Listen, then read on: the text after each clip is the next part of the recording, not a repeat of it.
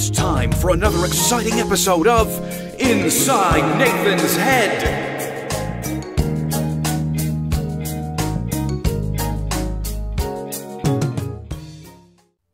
Young man, what are you doing with a space heater and a blanket on a hot summer day?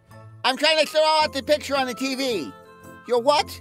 The picture's frozen on the TV, so I'm trying to thaw it out.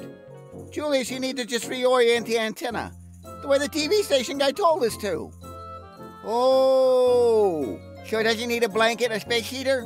It does not need a blanket and a space heater. Oh, well, I guess it wouldn't. It's the middle of summer, isn't it? Look at this!